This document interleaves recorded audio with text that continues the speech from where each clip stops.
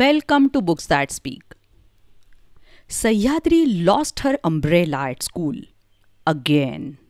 Amma is going to be very angry. Luckily for Sahyadri, Achchachi is going to help her make a new umbrella. A story that introduced the concept of pie charts. Title of the story? Achchachi's Bagbrella. Written by Aithihya Ashok Kumar. Illustrated by Aithihya Ashok Kumar. Published by Pratham Books. Narrated by Asawari Doshi.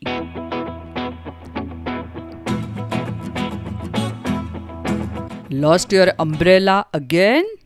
Asked Achchachi. I was very careful this time. I think I left it on the bus, replied Sahyadri. Please don't tell Amma. But now I need a new umbrella. Okay, we don't have to tell her, replied Achchachi. Let's see if we can make a new one. I think we have everything we need, said Achchachi, digging into his toolbox. But what about the cloth for the umbrella? Look inside that box and pick whatever color you like. These are so colorful. But we don't have enough to make one umbrella. But we can make a colorful one by combining all the different colors, said Sahyadri. Do you want a red one with a bit of yellow? It will look like the sunset. But look, this purple one is so beautiful. Let's add more colors, said Sahyadri. I think it needs a little more color. How about a bit of green? A red semicircle would be perfect. Some orange? Let's try some pink. And maybe some vermilion? Finally, after adding and removing, increasing and decreasing, arranging and rearranging, Sahyadri and Achchachi were all set.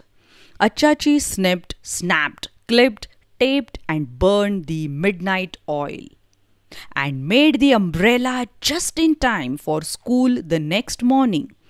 On their way, it began to rain. Sahyadri tugged at the plug Achchachi had fixed to her bag. Zap! Wow, what a colorful umbrella! Sahyadri's pie chart.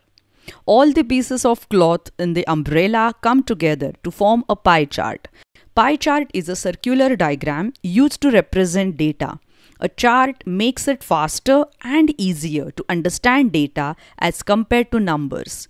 Pie charts are divided into slices to show all the parts within one large unit. In Sahyadri's umbrella, all the colors are used equally.